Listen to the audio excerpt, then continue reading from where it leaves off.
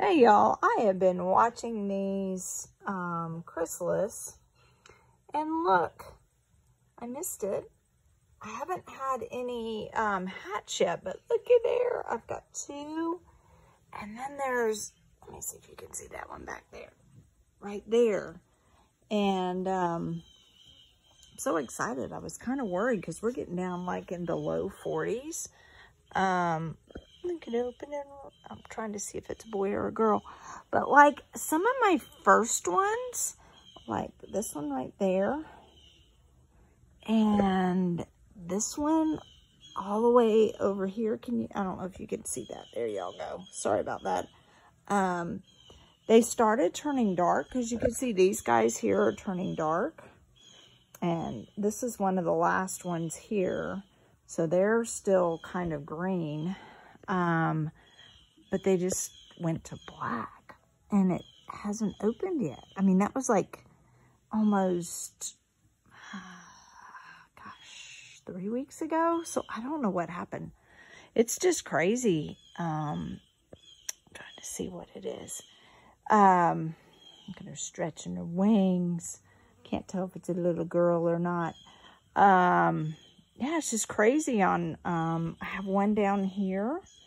I don't know if you can see it right there. And it's like black. It went black. But there's two hanging.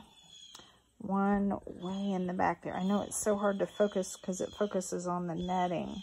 And I don't want to open it yet. But there's, let's see. Right there is a green one. And then below it is a black one.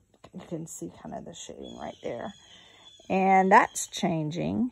So I'm kind of hoping maybe those, but I don't know. It's just been a weird, I've never had, my last time I hatched chrysalis, monarch caterpillars into chrysalis, I had 72 and 69 hatched. So I don't know. But I'm going to let these three here, get their wings a-going, and then I will release them. Hopefully I can film that. I'm only here by myself, so I don't know. We'll see. But we've got three. I'm so excited. Well, and just like the hour that passed, I have number 4 is hatched, come out of its chrysalis. But this little guy, they all look like boys. Let me see if I can get him to turn around for me. You can see there's no spot on the back bottom leaves. There's usually like a spot in the line. And these are solid lines, so that's a male. Come on, buddy, open up. So I am just gonna put him, can you see that? He keeps his, it's like, I don't wanna show you. See, they're solid. And if I get a female, I'll be able to show you the difference. But usually from the middle back, like 2 lines over, there's like a dot kind of in the line that designates it as a female. So I know these are not decent flower form. They're just mums. But this one's about ready to roll. So I'm going to just put him right down here and see if he'll just hang for a little bit. There we go. Good job, buddy. Let me see if I can get the other ones out. Third guy. He's a little stinker. He did not want me to help him get out. I had to actually, so they must do something where it was like so many of them hung there. So what I did, and he kept walking that way over on that side. So what I did was rotate this so it was kind of facing northeast. So I don't know, but it got him out, and I carefully unzipped. Yeah, I think this one's not any good. It looks like it has something dripping. This was one of the first ones, so I think that's not good.